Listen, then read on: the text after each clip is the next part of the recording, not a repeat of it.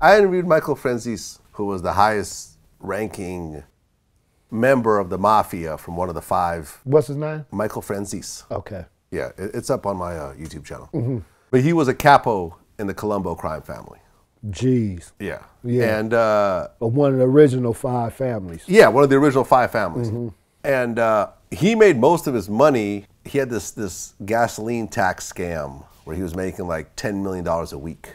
He basically had all these gas stations, and he would collect tax from the gas stations and then just keep the money and then just start a new company and then do the same thing. And he just kept doing that over and over again. He was making literally $10 million a week doing the shit.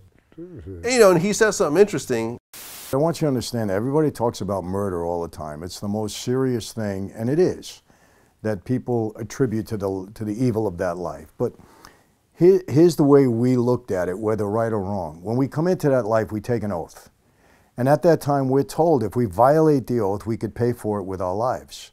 And your best friend might be called upon because the life becomes before anything. Now, we weren't random killers. Murder was taken extremely seriously.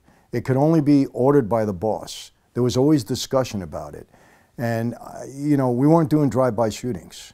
We weren't just randomly killing people. You know, it was confined to us. And when I say us, it was we that knew that we could pay the price if we made a mistake or we did something wrong. Now, what I said before is that I saw people die for, I don't think they should have, because the life gets corrupted.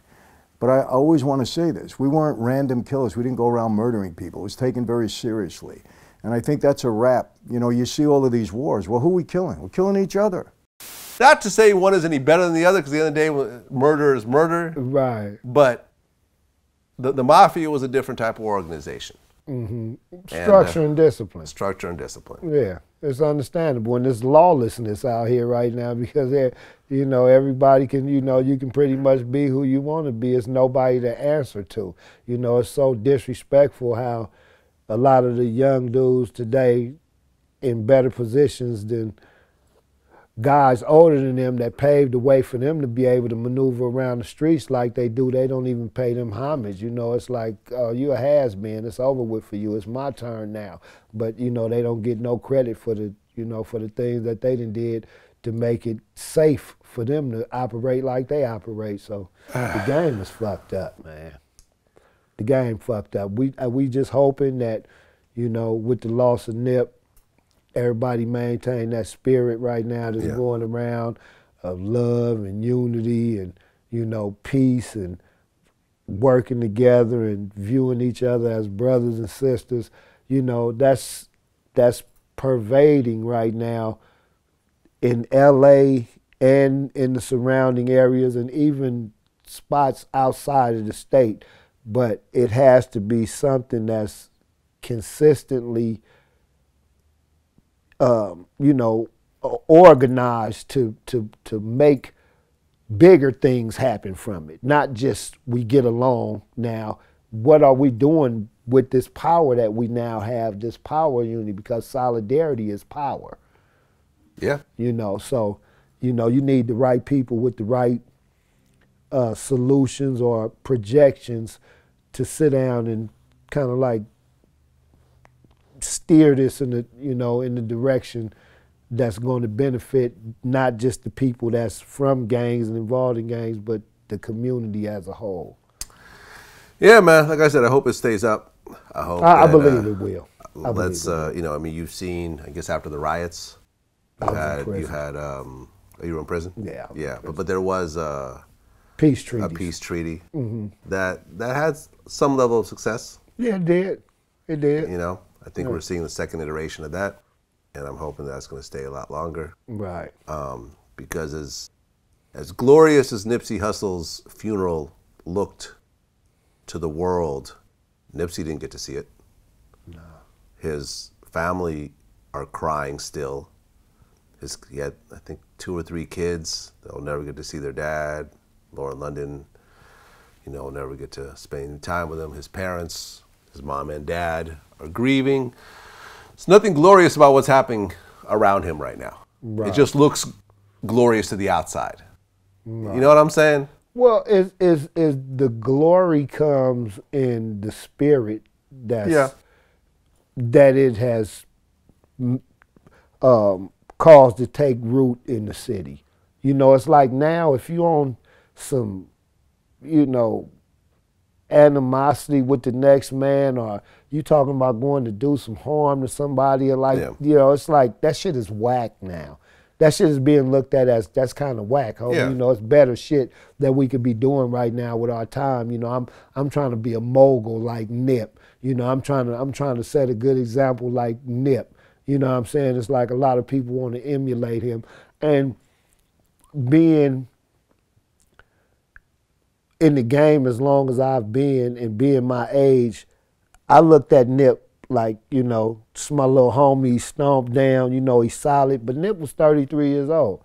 And, you know, hip hop, you get into hip hop, you know, 7, 8, 9, 10 years old, 13, 14. So a lot to most of, you know, the hip hop community, Nip was something like a big homie, you know, because he influenced a lot of athletes and things like that. And these guys in their 20s and, you know, late teens, early 20s, mid 20s.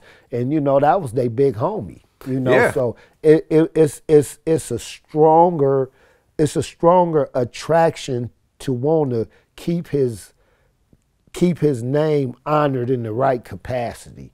You know what I'm saying? So I think that's what's gonna cause it to be more than just a fly by night, you know, hey, let's photo op and get together and, you know, throw up our gangs and hold up our rags, you know, because this is the spirit right now. You know, I really think that with the people that's involved in pushing it, as long as they keep their foot on the paddle, we headed in the right direction. I hope so, man. Rest in peace, Nipsey Hussle, man. Go listen to that Crenshaw album. Go listen to that Victory Lap. Those are my two favorite projects from him. You know, he owns the masters, so it goes right back to his family. Yeah, make sure you go buy that. some Marathon clothing. Do that. You know, and you know, let's keep his spirit alive in terms of what he stood for, because I think the reason why Nipsey was being celebrated was actually not for his rapping, but what he did outside of rap. You see what I'm saying? Because he was never a mainstream artist. No. He wasn't Tupac musically. Not to say one's But better he than the spoke other. to the streets. Yeah. He never had those huge radio hits. Yeah. He was more of an underground rapper. Right. But, you know, He just dropped his first studio album. he just dropped his first studio album. It's what he did outside of the rap. Which is why he still sold out the Staples Center and why there was such That's a combination of combination. It's really, I believe it's really who he was as a person. Yeah. Because because you could kind of almost get to know him through his music. Yeah. You know, just because what he represented, he spoke on with conviction. Yeah. And you could feel it, you know, you could feel it from him.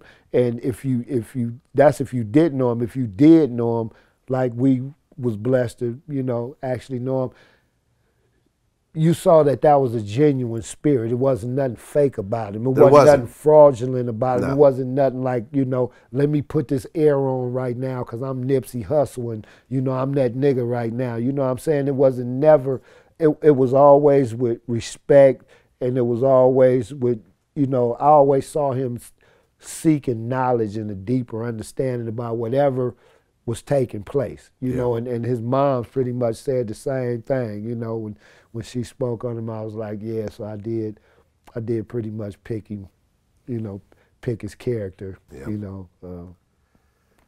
Yes, sir. Well, Trey D, man, always a pleasure.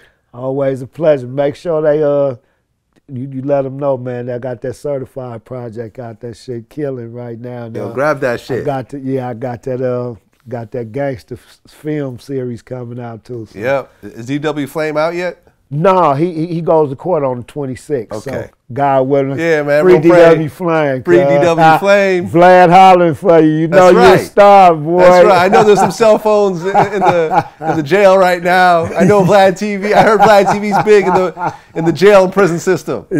You know what I mean? That's what I right. heard from a lot of people. So I know y'all getting this. Right. That's right. what it is. Until Good next thing, time. man. No Peace. doubt.